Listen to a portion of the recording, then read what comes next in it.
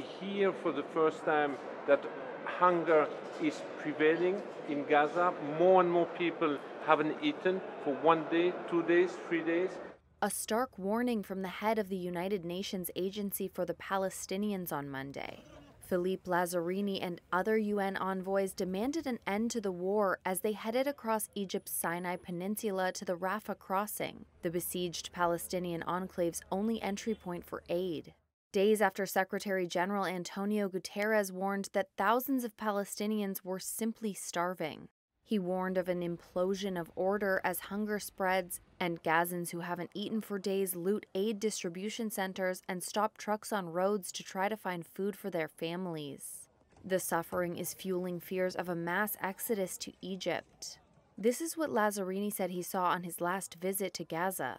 Most of the people are just sleeping on the concrete. Winter is here. We have sewage water. They're struggling to find clean water. They're struggling to have food. And that was 2 weeks ago, before the offensive in the south. Gaza has been under a full Israeli blockade since the start of the conflict more than 2 months ago, and the UN says too little aid is getting in. The war has driven most of Gaza's 2.3 million people from their homes. Gazans said people forced to flee repeatedly were dying of hunger and cold, as well as bombardment, describing desperate attacks on aid trucks and sky-high prices.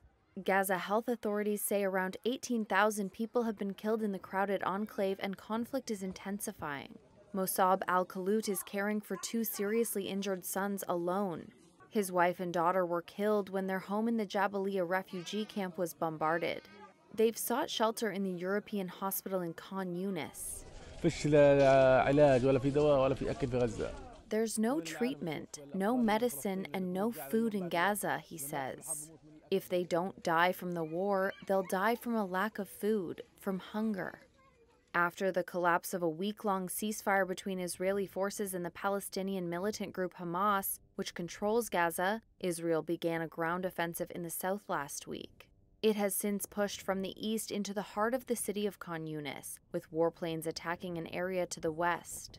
On Monday, militants and some residents said fighters were preventing Israeli tanks from moving further west through the city and clashing with Israeli forces in northern Gaza, where Israel had said its tasks were largely complete.